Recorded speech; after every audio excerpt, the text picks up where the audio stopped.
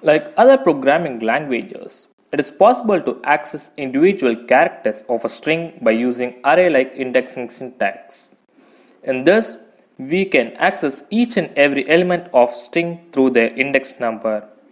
Before string slicing, let's learn how does Python assign index to each element in the string.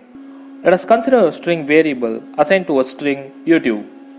So there are 7 characters in the string. So we allocate 7 boxes for indexing. Positive indexing starts from left with 0 and ends with length of string -1. And negative indexing starts from right with -1 and ends at left like this. So this is how the string looks like when we are done with indexing. So if we access string of 0, it gives y. If we access string of 1, it gives us 0. Similarly, for negative index, string of -1 gives e and string of -2 gives b and so on. Yeah, so string indexing takes 3 values separated by colon. They are start, stop and skip. Here start and stop is the range of index where stop returns n-1 not n. So let's solve some more examples for clarity. Example 1. So here the given string is YouTube and its indexing is shown. So now we want the output of the following string. Here 7 is the range and it returns n-1. Hence string index for 0 to 6 will be considered with default skip value 1. So this is the output of the following string. Example 2.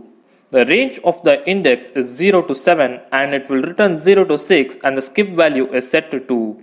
Hence we will start with 0th index, then add 2 to 0 and return 2, then 2 plus 2 return 4, then 4 plus 2 return 6 index respectively. So the string printed or sliced would be y, u, and e. Example 3. Start and stop are default, that is assigned automatically, and skip value is set to -1. Hence, now the index is pointed to -1, then -1 which returns -2, then -2 -1 which returns -3 and so on. So we will get the string in reverse direction. So now let's do some more interesting example for better understanding where we will get unexpected outputs. Here I am assigning the string variable to programming for fun as shown. So let's print this string and we'll get programming for fun printed. So let's start slicing. I'm giving default start, stop and skip value. You can see the same thing is being printed. And see the all upcoming examples and comment down the one which you found interesting. Give a thumbs up if you like this video. Subscribe to this channel so that you will get regular programming updates.